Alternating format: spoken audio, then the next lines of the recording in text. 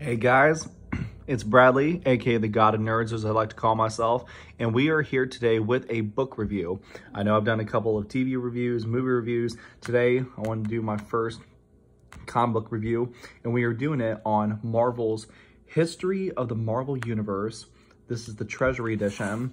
It is a pretty tall, lengthy book, probably about the size, probably about the height of about 2 trade paperbacks, and it's just that's my hand for comparison. Like, it's a freaking huge book. But this book here was released in 2019, and basically it chronicles the history of the Marvel Universe in chronological order.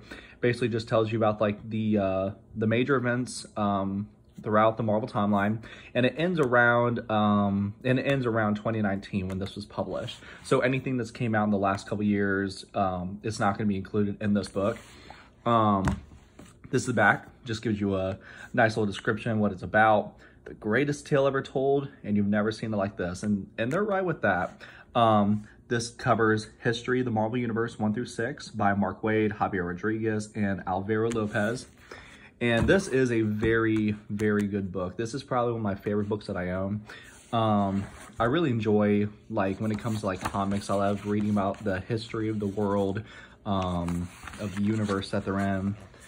This is a nice little picture here. The same panels in one of the later parts of the book. It's a nice little splash page. But no, so basically the story of this book, it begins with Franklin Richards, the son of Reed Richards and Sue Storm, and he's having a conversation with Galactus. This takes place at the very end of time. Basically, the Marvel Universe is dying, and it's about to be resurrected into the next universe. And Franklin Richards is, saddened because he feels like all this stuff was basically for nothing. But Galactus, is trying to remind him that, no, it was for something. And basically, this whole story is narrated by Galactus, telling Franklin the story of the entire Marvel Universe. It starts with the creation, the birth of the Infinity Stones, or the Infinity Gems, as they're called in the comics. And then it just goes into the first issue mainly covers a lot of the early cosmic origins, the gods, and the origins of a lot of beings that would affect the main Marvel heroes later in their world. And then skip ahead a little bit here. So yeah, but no, this book is really good. I love the artwork. I think it was really well done. And I just like how they were able to tell the entire history of Marvel Comics in chronological order. And it flows very well. Like, it doesn't feel like you're just jumping from thing to thing to thing. It feels very coherent, and like it makes sense. And I really like that a lot. And oh, here we go. Here we got the appearance of the original Human Torch from Marvel Comics #1, the very first Marvel comic book. And then Human Torch versus Namor, the first Marvel crossover. And if you don't know a lot about the history of Marvel, I highly recommend this book because it will give you a very good insight in the origins of characters that you may not even know about. And, it's just really cool. Bucky Barnes, and he's going to become the Winter Soldier. And this book is actually pretty cheap. You can get this around, I'd say probably about 20 bucks on Amazon. If you buy it in store. What's the cover price on this? Cover price is $30 US and almost $40 in Canada. So even if you buy it brand new, it's still not that expensive. But you can get it on Amazon, eBay for like 20 bucks.